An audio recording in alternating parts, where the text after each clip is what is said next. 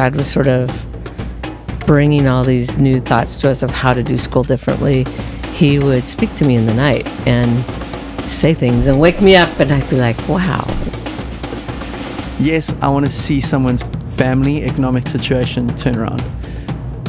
But maybe I'm dreaming too big, but I want to see the world changed. That revival is family. And Bill always has this statement that the light that shines the furthest shines the brightest at home. After, like, I don't know, the 17th, 18th, 19th conversation, I was like, this is spiritual. This is crazy. I thought it was just the way I processed the world. I didn't realize this was discernment in action.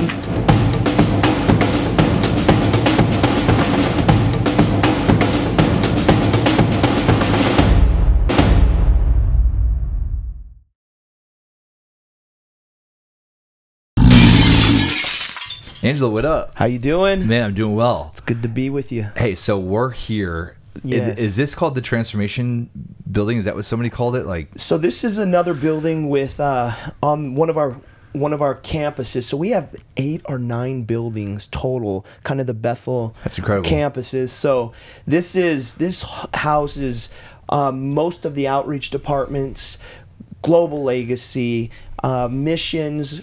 It's probably like 15 different departments here that all use this building. So there is the Transformation Center. That's a part of it. Mm-hmm. So you actually have like homeless people that are coming in the building. 100%. Yeah, and coming up to the gate, and then they're getting resources and stuff.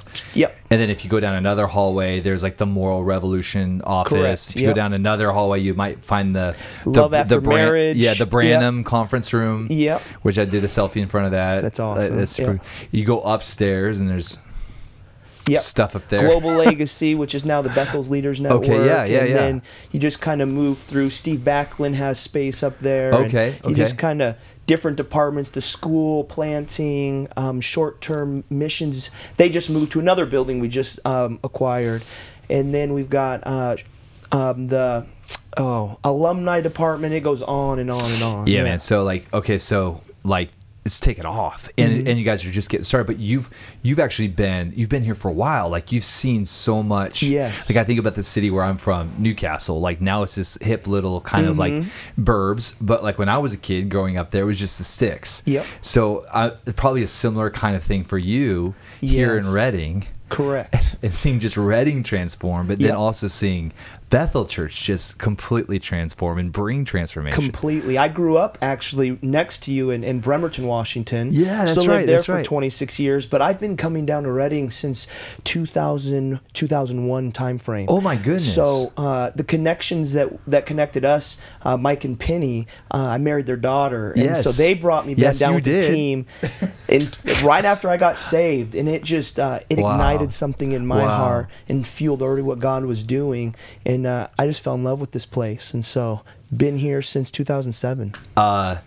Bethel 2001. What was that like? There were banners all around the sanctuary that were like, it was that old, they were beautiful, but it was a different look. And it was very, everything was just old school. Sure. In terms of the look, but the heart was beautiful. Just a lot of, I remember nights of people just lined up getting ministered to. I remember one time I came down here and a guy named Cleddy Keith grabbed me and had me just follow him, and everybody was lined up on the lines. I was just laying hands on people, following him, and just seeing God move through me. And it's just another, that other reality of, just like, wow, God's using him and God's using me. And it was just instant empowerment every time I came down here. That's amazing. That's amazing. All right, so you are overseeing all the outreach teams here for BSSM. Correct, the school ministry. And so if you're doing outreach and you're serving the city and you're reaching the unreached, and you have to have a certain kind of heart, you have to have a certain kind of way of thinking, a certain way that you see people. So take us back, man, wherever you want to take us back to. What have you always had a love for people? Has there always been a heart to serve? It's a great question. When I got saved, I was like a John chapter 4 woman at the well experience, where I got saved in a house in Belfair, kind of in the sticks. I kind of got tricked by a friend to come. It was they had a son that played for the University of Washington. Okay, yeah. And then they were feeding all these men food. And so I'm a young man, free food, and get to kind of glean from an athlete. And I was Absolutely. like, okay, let's do this. When I went there, though, the family, I just saw such an authentic love of God. And Wow. I didn't grow up in the church. Very dysfunctional family. Tried their best, but, just did the best that they could with some of the struggles, the cycles that they even inherited. And so this family, man, they just started literally talking about the miracles of God. Like, they didn't know anything about Bethel, and it was like a setup. So I start hearing about how their wife had been ran over and crushed, wasn't supposed to have kids, had these 3 beautiful boys. She'd been completely healed. So you were just going, it's not like a home meeting or something. Like, you're just going to hang out with this family at their house. It was a house, but it was maybe, to me, it was like, come hang, hear about God. Okay. So it was Sure. that, and eat food. Okay, so God was a part of the Yeah, invite. 100%. Okay, It was, so it was like a house church. Okay. And they just loved Jesus right out of their house, man. And they awesome. had great food. And but I remember I encountered the love of God right there, and he did something that marked me, which was he shared all these stories. They displayed the love of God in such a profound way that it captured my heart. It really did. And if you want me to share some of my story behind that, I could. But then he read the Great Commission. He shut the Bible and he said, "Now you go do it." And he empowered me right from the get-go. And so literally me and my buddies, we started to do it. And I always share with this, it's kind of like that Acts chapter 3, I don't have this, silver and gold I don't have, but what I do have, I'm going to give you. Sure. And I knew I'd encountered the love of God in such a profound way, and it was just, it arrested my heart, and I was like, I know people need this. So I had tons of friends. Was there like a sinner's prayer kind of moment, like where you're like, "Dear Jesus," or was it just like you were just filled with belief and you just knew that it was on? Yeah, I can't fully remember he actually took out a check and did this cool, almost like prophetic. I wouldn't know what prophetic means at the time, but it was like cashing everything into the Lord, and it was just it. I remember everybody went to go watch football games afterwards, and I said, "Tell me more." And I didn't want to come for God, but when they went to go watch football, I didn't want to leave Him. Wow. And so there was a complete repentance. There was a complete That's turning. awesome.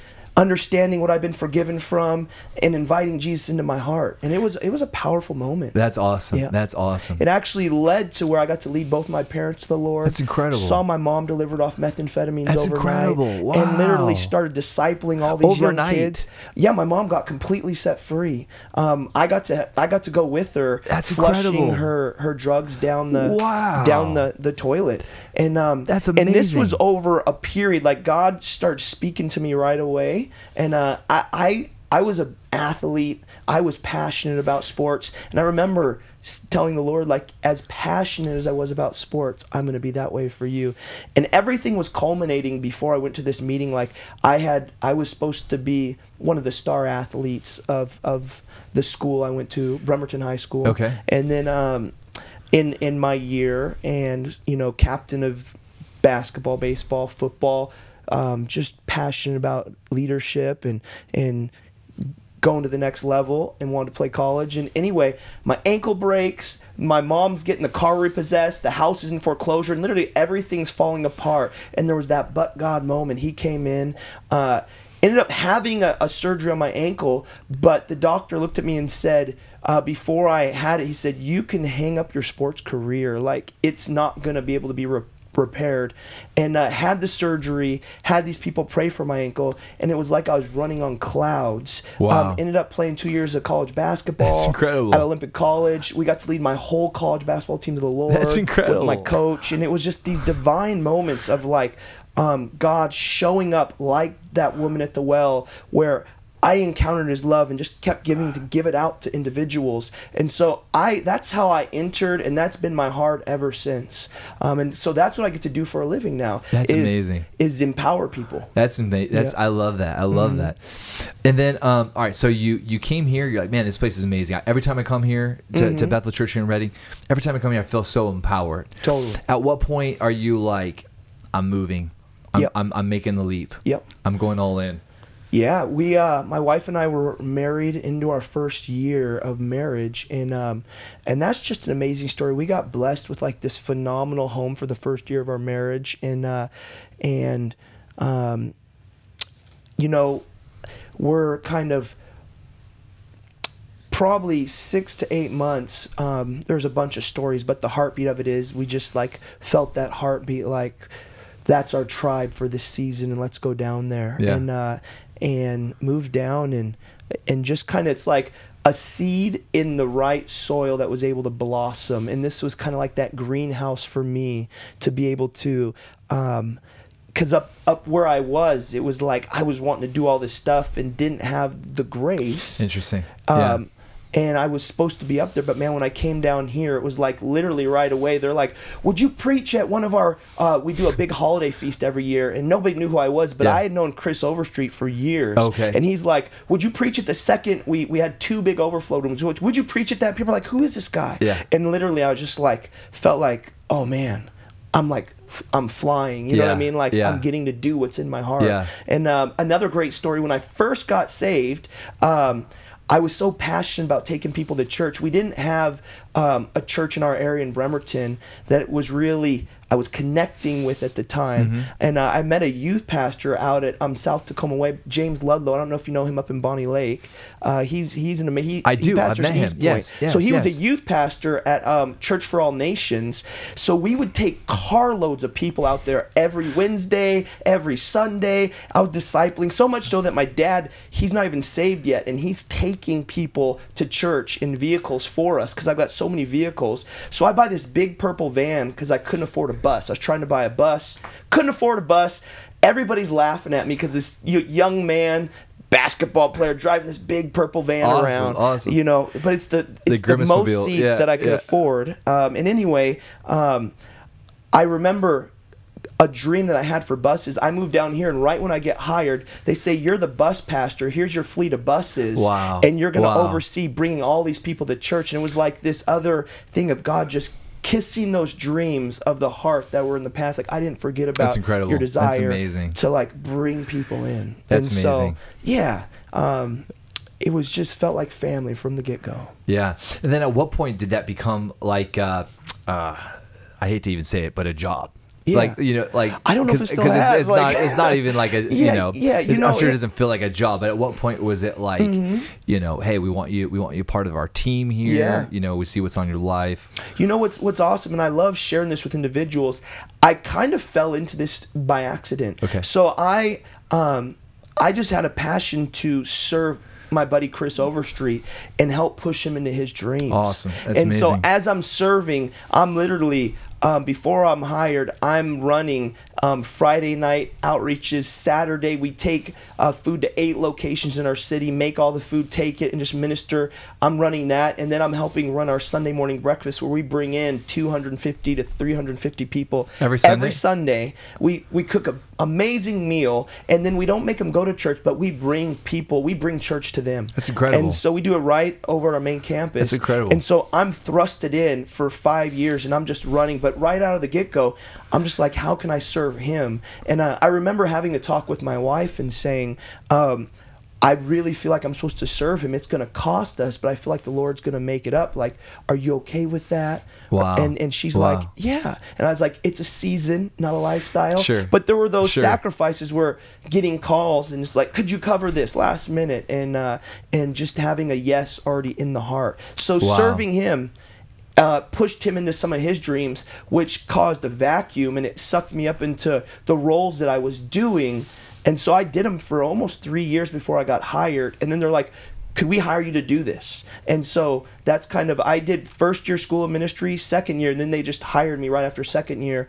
And Yeah, so That's incredible. And I mean, I think that's pretty typical in the kingdom, right? Because like Jesus said, if you want to be great in Totally. the kingdom, learn to be a servant, And right? Like figure this Yep. thing out, because it's the doorway by which, Totally. you know. And I had a ministry. I felt like God said, shut it all down, just serve. And I did. I shut down a website I just built and all this, all this stuff. And I just felt like the Lord said, shut it down. That's incredible. Don't worry about your dreams right now. Serve somebody else's. That's incredible. And it's cool because the dreams that I had like accelerate. I remember I was sitting in a room with Reinhard Bonnke at a table, just 5 of us, and I got invited to a school of evangelism because of serving. And it was like all these things happen. I had so many dreams happen when I laid down my dreams and served somebody else's. And whether they would have happened or not, the reward was just like the people that we got to touch and the heartbeat. But it was really cool to see how God cares about the little things.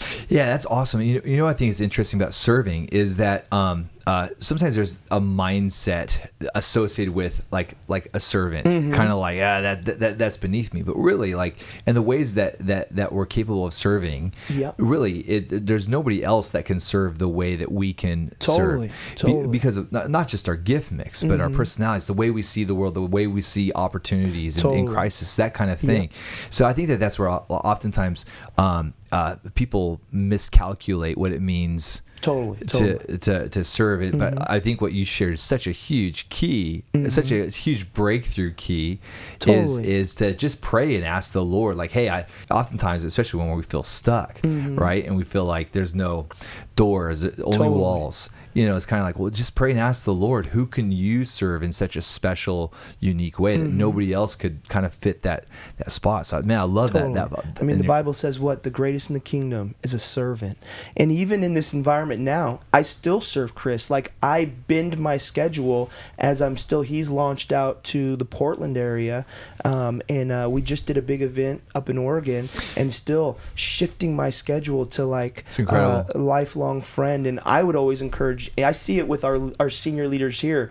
They bend to serve each other. And there's just a safety and a covering and a health in the body always pouring back into each other. You know what I mean? Awesome. Hey, so let's dive into your relationship with Chris. Yeah. Because it sounds like there's just something very special there, very covenant there. So Yeah. how did that happen? When you guys met, did it just click right off the bat, or how did that come together? I remember I was down here at a Jesus Culture event, and they did a big outreach, and I happened to get thrown in Chris's group. We went to the streets, and I just saw how he loved people in such an authentic way, and man, he helped activate some stuff in me in the prophetic, and just like helped blow wind in the sail of my heart. And we just connected from the get-go. So I'd come down and stay at his house. We'd That's go to awesome. the streets. Yeah. We had him up in the Seattle area or in the Bremerton area years ago to do a event on kind of the Kitsap Peninsula side. Okay. And yeah, we've just been friends ever since. Work out together,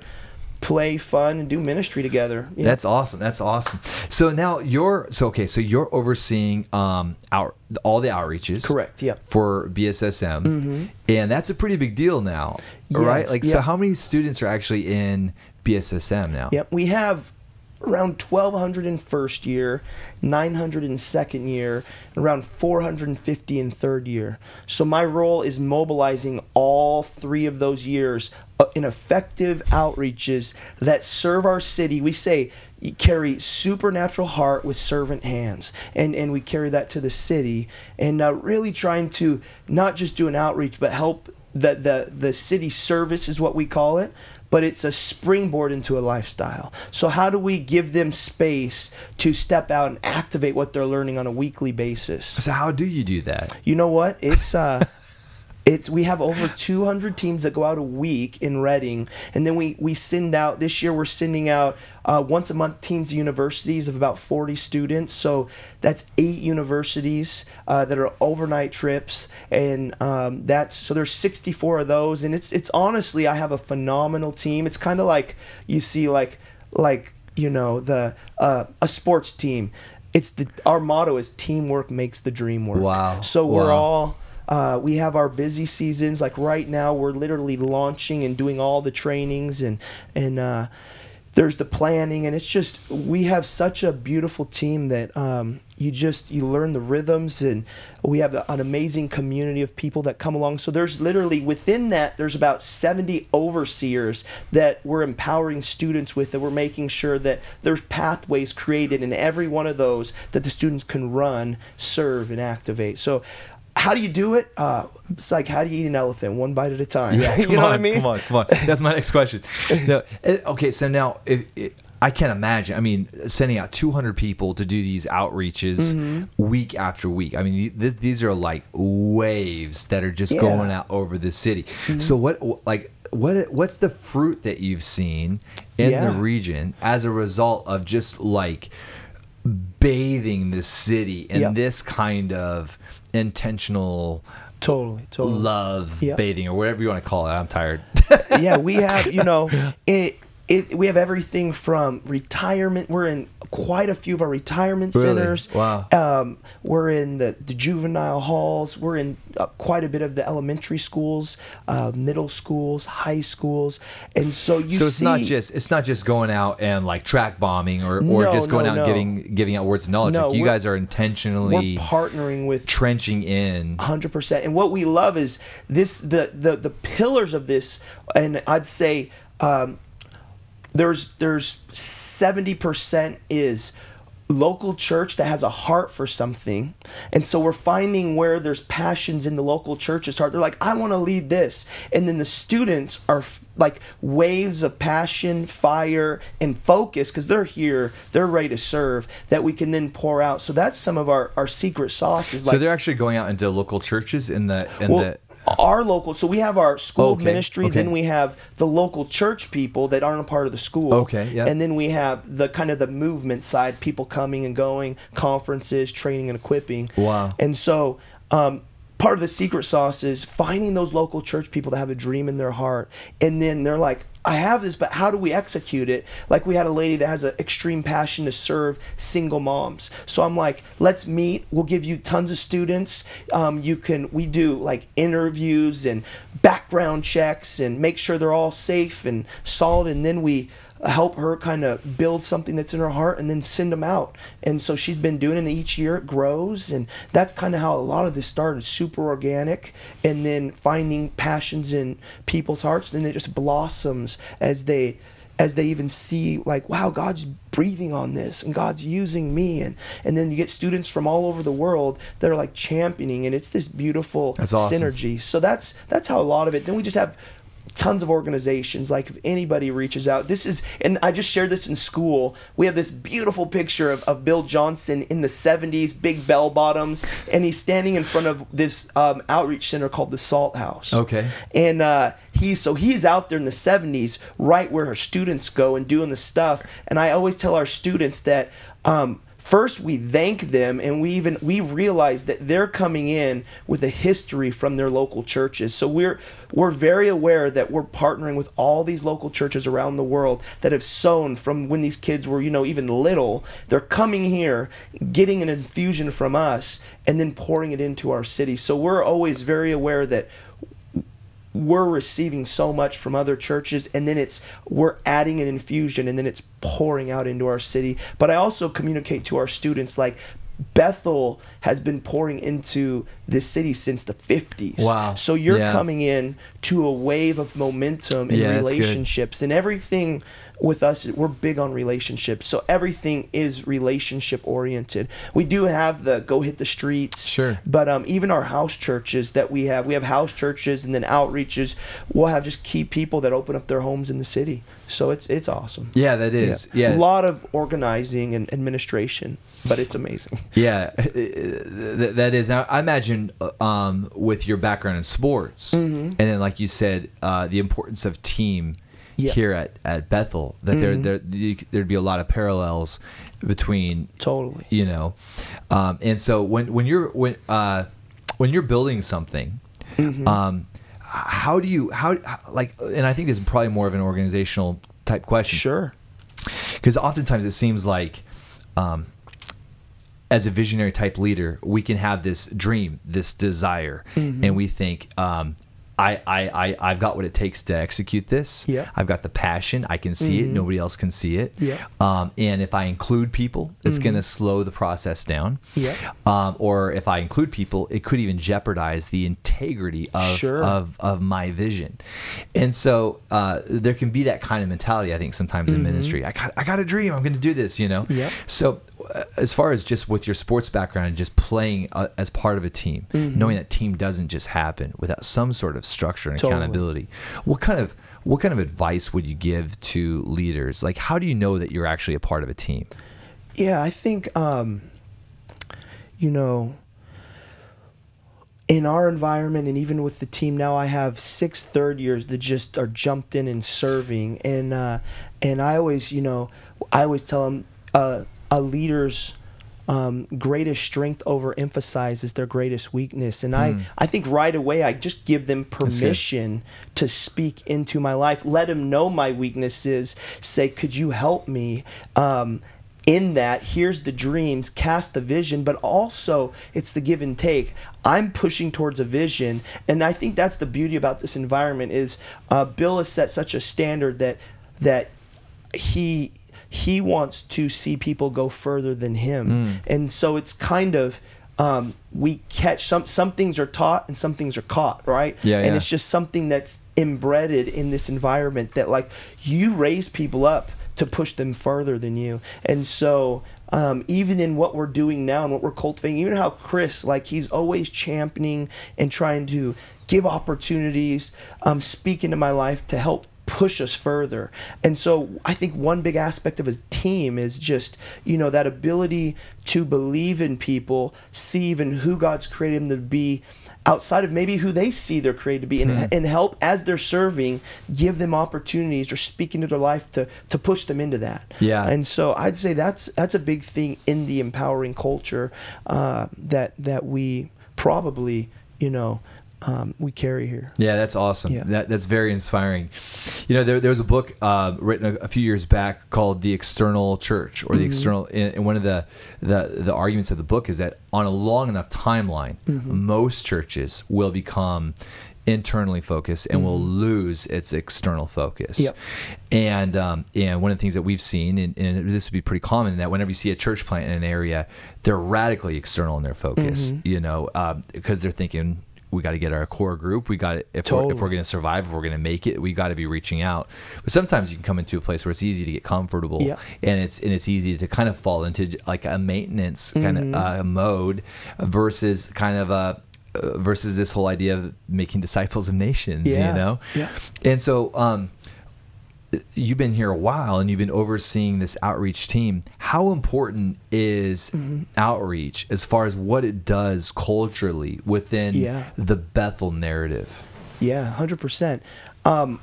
One thing I love about our environment is, you know, culture's created from the top down, and then movements are birthed from kind of that grassroots up, right? And so you look at our leaders like Chris Valton, he's pioneering all this new stuff, and he's looking outward. How can we impact? I'm going to take, you know, hundreds of thousands of dollars and throw it into our city. Like, we're not, we talk about something, but I want to see it happen. And so just... he even empowered me. One of the things I do this year is every Thursday I run a prayer meeting for I run it, set it up, but it's Chris Valton's prayer meeting. He comes when he's in town, and we set it up, hand it over to him, when we just kind of partner back and forth. But it's completely focused on our city, praying for the city leaders, praying it's government as well, big government, president.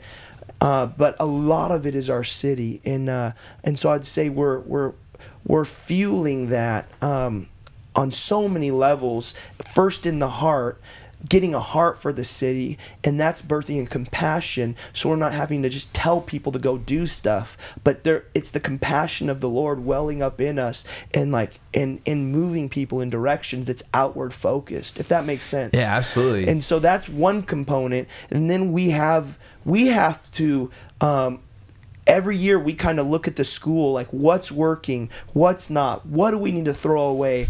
Are we getting too internally focused? Is the gospel, are the students It's called the Bethel School of Supernatural Ministry. Wow. Is it still supernatural? Wow. Are we turning it inward focused? So we ask these tough questions, and we look at like, are we still on the trajectory that we started on? Are we starting to waver towards, a more theology's good and having a great biblical foundation is super important, but if we're not giving away what we've been given, we're missing that key component. So I would say we're constantly checking our hearts, and like, that's cool, because it's so easy to get busy in this environment. Absolutely. So I'm around individuals like, hey, I need to slow down. And Bill will always see, that's one of his main messages to our staff. We have over 700 people on staff. Wow, that's crazy. He's like, hey guys, busyness doesn't actually mean productivity in the kingdom, and he will challenge us to slow down,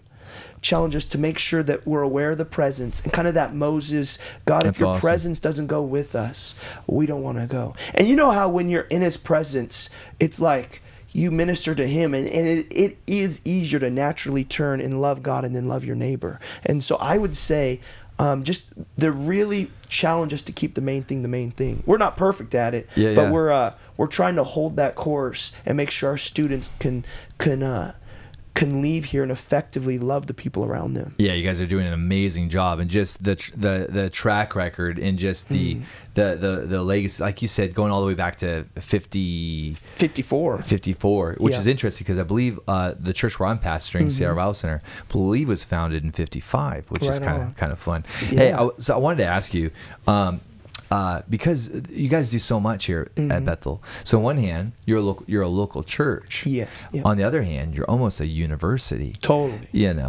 And but now you're also a music label, and you're a missions mobilizing. There's so many different things that you guys are doing with such a level of excellence, internally or externally, as a people here at Bethel. When you think about what is Bethel, is there a term that you use for this prototype? Is there when you think of what is Bethel, how would you describe it? Would you say we're a church, or? There's that whole movement component. But when you get around, you're around the people. Like my wife was Brian and Jen's assistant for 3.5 years in the school, and we watched how they stewarded family and how they'd say no to opportunities that people didn't even see to protect family. And the first thing that came to my mind was like, I don't want it to sound cheesy, but I really feel like it's what we try to establish, that revival is family. And Bill always has this statement that the light that shines the furthest shines the brightest at home. And so just trying to keep that family, like everything flows, life flows from family, and so Eric and Candace, who've taken over the senior leadership role, they've done a phenomenal job of just, how do you create family amongst 10,000 people, or in this swirl of activity? And I think they're doing a phenomenal job of establishing heart connections and culture, and that's why I love it. I'm like, my kids in the school, and they're having these encounters with the Lord in school. They go to the Bethel Christian School, and just like the authentic swirl, I think the way I would sum it up is like family. Like we're fighting to stay that family, that it doesn't become a corporate environment, that it doesn't, become just a movement, but family. So how do you do that? It's just one day at a time. That culture of honor that I got grafted into. Of Bill always would say, like, it only goes as far as the thread of honor. And so us fighting to keep that and empower people, that's how I see the environment. That's why I love it, because it doesn't feel like a job. It feels like it's family. Yeah. So what a great answer. Thanks. Yeah. I mean that's incredible. And to have something that is as massive and as influential, and to have you sum it all up as family. I mean that's incredible. I mean that alone is a miracle. That alone is supernatural. It really is. Yeah. Because it almost would seem like I know that there's a level of incredible intentionality, Yeah. and a desire to follow the favor, right? I've heard I think Chris talk about that, following your favor. But it almost would seem as though Bethel has just it almost would, like, from an outsider's observation, it doesn't seem like there's ever been, like, I've never seen an ounce of drivenness in Bill. Yeah. Like when Bill preaches, I've never seen just an ounce, like any sort of drivenness. It just seems like he's operates from such a place of rest. So to see the favor of God and the grace that's been on this community, just in a place of rest, just to almost stumble into faith, you know. And I don't say that, you know. I know they came from Weaverville, which is, if you've been to Reading, it's 90,000, but it feels small. It feels small. Yeah. But then you have 70, 75 nations here, and it's like this beautiful melting pot. I was here when there was like one brother here, Kelly Easter. He's like 6'7", 300 pounds, and now you walk around and you see just all these nations, and you're like, Lord, this is amazing what you're doing. And what I love is, everybody's like, there's so many phenomenal people that you're like, you have a reverence. Like, they could be a first-year student, but they just got off the crusade field of leading thousands and thousands to the Lord, and you're like, you know that you're not just here to give them everything you've got, you're also receiving from all these people from all over the nations. So there's this like weighty invitation from the Lord, like, here's the hearts of these individuals that have said yes, and don't take it lightly. Steward it well, Angelo. You know what I mean? So I love the challenge and the opportunity to serve the nations and step into that. That's awesome. But then Reading used to be known as the armpit of California. It used to be known as Poverty Flats. Wow. It used to be known as like the gas stop for if you're going to Sacramento from Oregon. You know, you're going to stop and get gas in Reading. And it's just, it's beautiful to see how it's changed in like the prosperity, not just wealth, but like the prosperity of soul and family. That's awesome. And city. After the fires we had this last year, and just Reading was actually, there was so much generosity that it was I don't know who did the global. It wasn't us, but somebody put out something that Reading was the third most generous city in the nation at the time. That's incredible. And so it was Reading. Yeah, Reading, right? That's incredible. Reading. So it's neat. Now, when you travel and you're on an airplane, you're sitting next to somebody, and they ask you, "So what do you do?" Yeah. What do you tell them? You know, one time I looked at somebody and I was like, I'm a hostage negotiator. So I bring people out of darkness into light. That's brilliant. And I just have fun with that. You know, it depends on the person. It depends on the situation. But most of all, I want them to taste and see. Because sometimes you can say you're a pastor, or you can say something, and it gives them a reference of what they've experienced versus, what we really do. Yeah, that's right. So, it varies, but I like to have fun with that. And mostly, I don't have these profound things, but I'll just ask them. I'm like, I train and equip people in the school, Bethel School Supernatural Ministry, where we see God's power show up and lives changed, and just kind of, there's so many different avenues that I'll step into that, but mostly just have fun with it. That's awesome. Yeah. That's awesome. And like, so as far as what you're doing, like, what is the most inspiring part of like what part of ministry and what you're doing right now just brings the most satisfaction to you? Like, when you think about your role here and working with all these people of varying ages and backgrounds and nations, what lights you up the most about really what you're doing and what you're building here? Yeah. Man, I think it's just getting to get in the teaching people how to get in the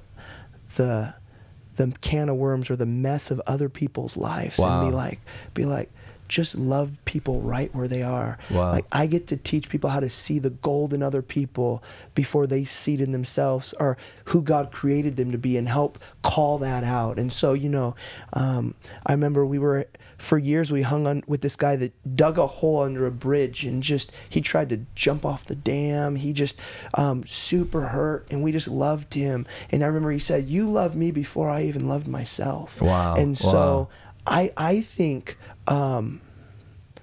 like meetings are good, you know, all that stuff, but like getting to go out and just love, you know what Heidi Baker says, stopping for the one. Yeah. And it just remembers what God pulled me out of, what he's done in my own life. And that just never gets old. I mean, that's, I always say it's like we get to go on these adventures with the Holy Spirit. And so, obviously love just the worship culture, like his presence being in that, all the time, and just cultivating that.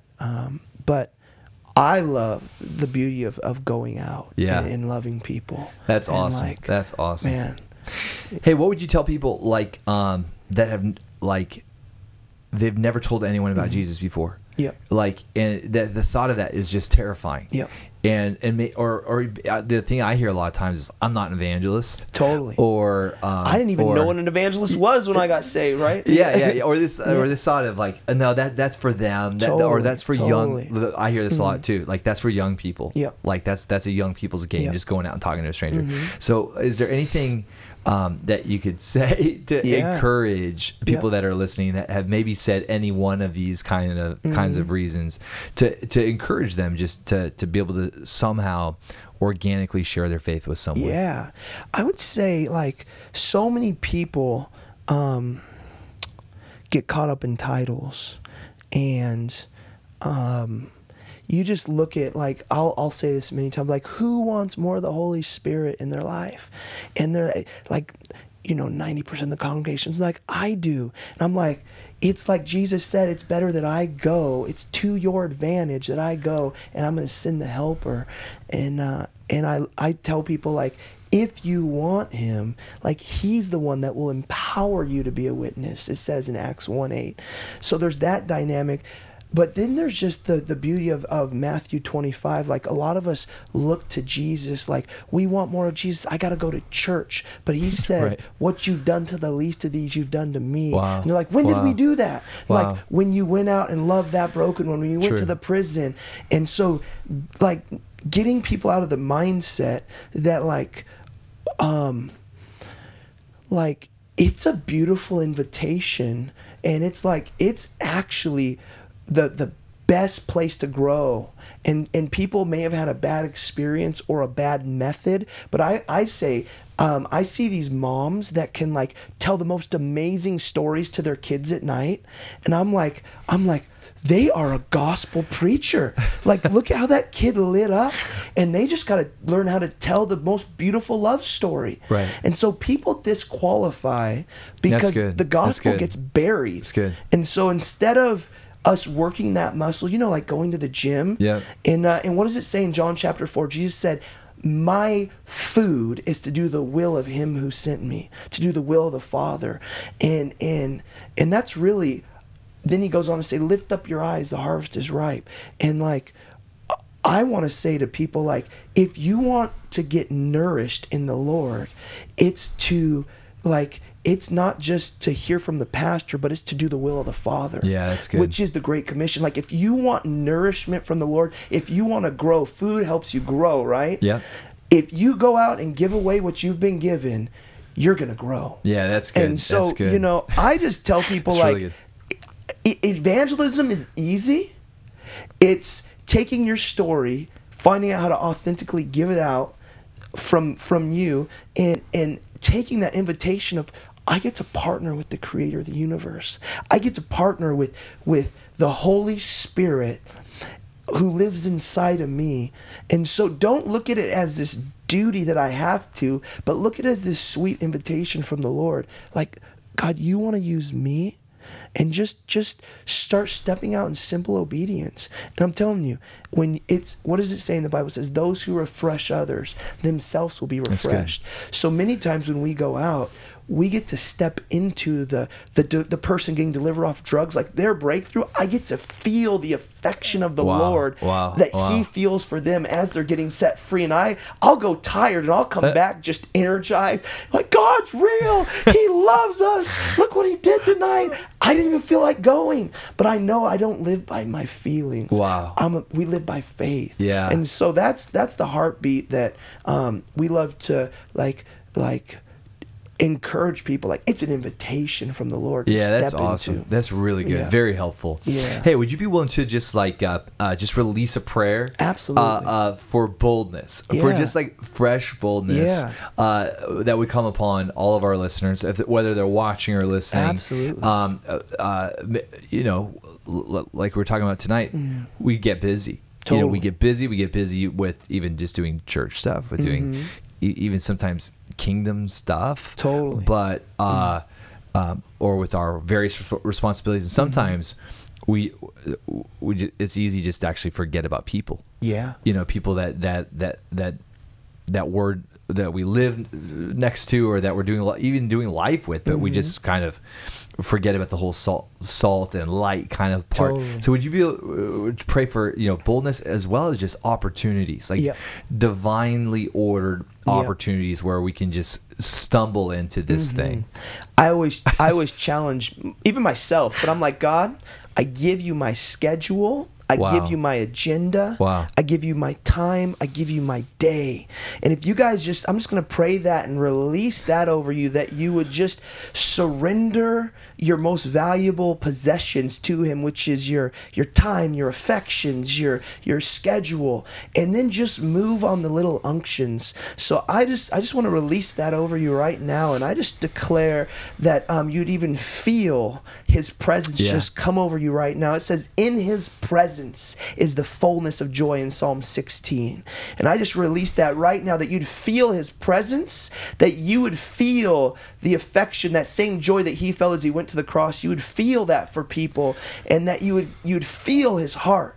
Because as you feel his heart and you see how he sees, it'll cause a boldness to rise in you.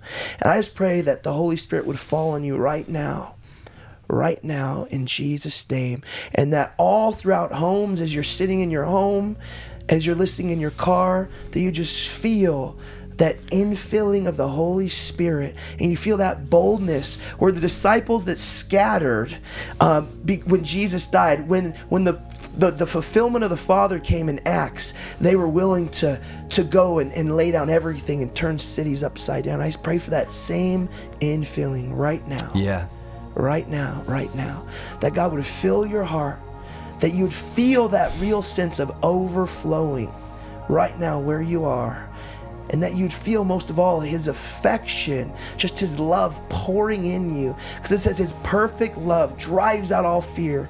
So we just say, Lord, fill him with your love so much. I tell people this: drink in his affections, get like lift your adorations to the Lord so much that your fears, your past experiences, your worries of what could happen all fade away, and you just get so aware of how big he is. So I just declare that you get so aware of how big he is right where you are right now, that what felt small would turn into that roaring lion inside of you. It says the righteous are as bold as lions. And I thank you that the Lion of Judah lives in you. And we just declare in your spirit right now that the Lion of Judah would roar out of you in an authentic, genuine way. We bless you in Jesus' name.